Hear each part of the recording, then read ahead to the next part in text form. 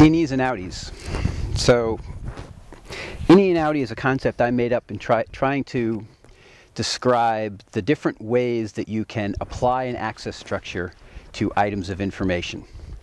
And it's helpful in this class because it'll help you understand when you need to, or what you need to do in each case in order to have your access structure actually apply to items of information. So we have an access structure over here, we have the items of information over here, and the question is, how is the access structure linked to the items of information? That's where we come across the term Innie and Outie. An Innie access structure is an access structure that's included in the items themselves. So if there's nothing more that needs to happen than that the items exist and something can be pulled out of each item in order to create the access structure, then you have an Innie. On the other hand, if the content of the items themselves is insufficient in order to create the access structure, then you have an Outie. You have to create an access structure outside of the items and then link it back into the items with some sort of reference to the item. And of course, we know how to refer to items, what it is we use when we want to refer to items, and that's the ID of the item. So we would use the ID of the item in an Outie access structure as a reference to the ID of the item. So anytime you see an access structure that has a reference back to the item, not the item itself, but a reference back to the item, that's an Outie. The Outie access structure stays outside the information items, and the Innie stays within the information items.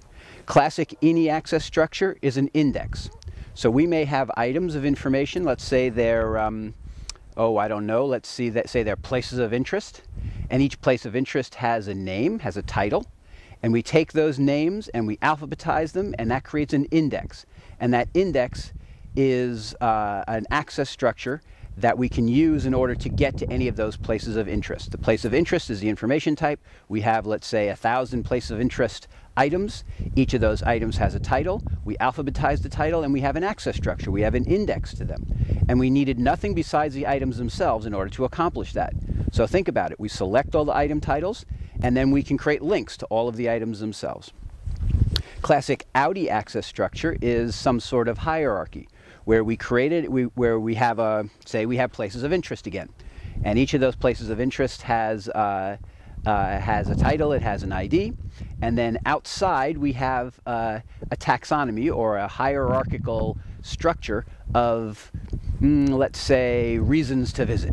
So reason to visit place A, reason to visit place B, reason to visit place C, and that creates a long outline, a table of contents.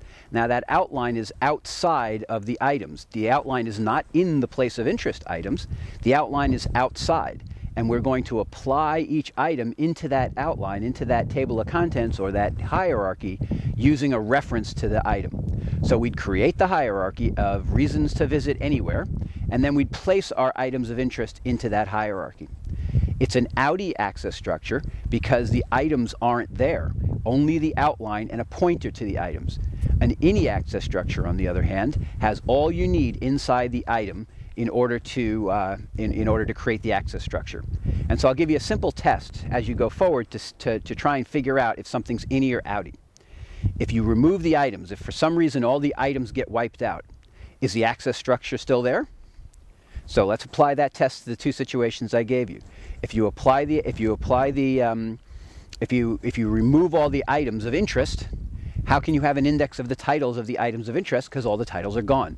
That shows that it's an Innie access structure. On the other hand, if you wiped out all the places of interest items, you would still have the hierarchy. You would still have the hierarchy of reasons to visit somewhere.